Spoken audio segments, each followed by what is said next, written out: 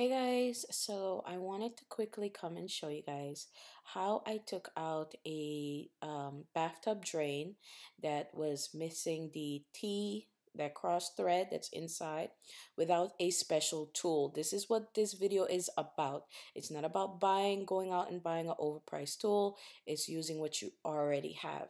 Okay, so if you have a needle nose plier or pliers, regular pliers and a small hammer like this one, take it, put it inside of the drain, and then use the pliers to put between the hammer and the inside of the drain to create resistance. It should kind of jam it, like it should be a jam, and this way you're able to turn it. You will need to turn the drain counterclockwise, okay?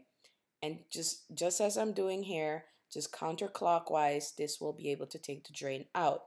This drain was installed about 12 years ago, and the person who installed it used caulk underneath the drain instead of plumber's putty, which also made it really, really hard to get out.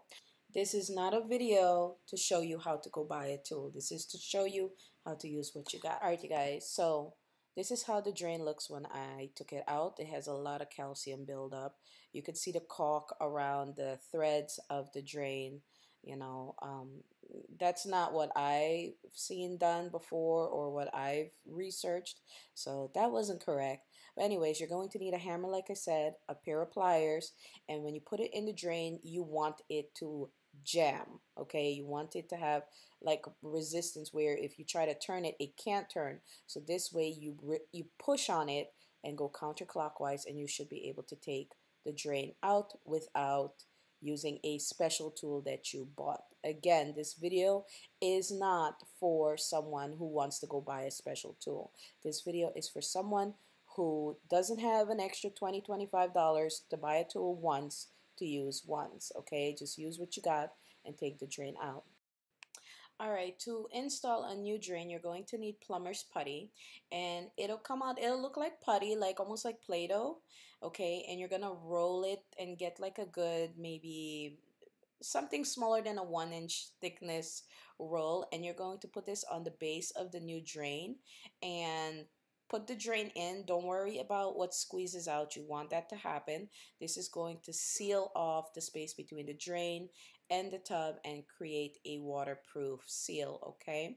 So as you guys could see, I'm actually using my pliers to put this drain back in. I opened my pliers, put it in between the T thread, excuse Lucy, and turned it clockwise, installed it, took off the excess amount of plumber's putty, okay, and put in the pop-up stop. I ended up replacing this drain, not because anything was wrong with it. I accidentally let bathroom toilet cleaner drip on it, and it tarnished the finish on the chrome. So be careful with chrome and toilet cleaner because it will mess up the finish on chrome, okay? But I did replace it with a similar one.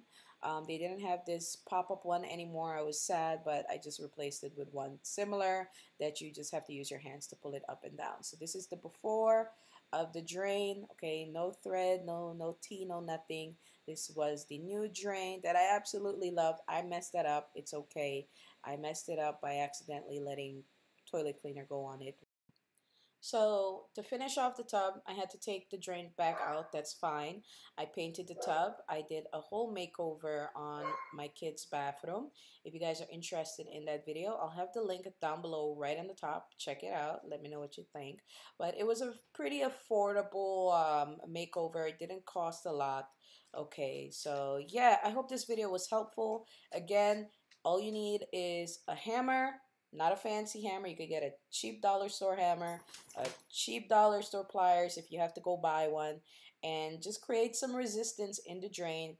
Turn counterclockwise and you'll get the drain out if your threads are, messed up like these were. This is how the drain came, when we got the house. So yeah. All right. And you can even use the pliers to take out a drain that still has its thread. So you don't need the fancy tool, drain removing tool. But if you want to buy it, go ahead. Knock yourself out. I love you guys. Thank you for watching, and I'll see you all very soon in another video. Bye, guys.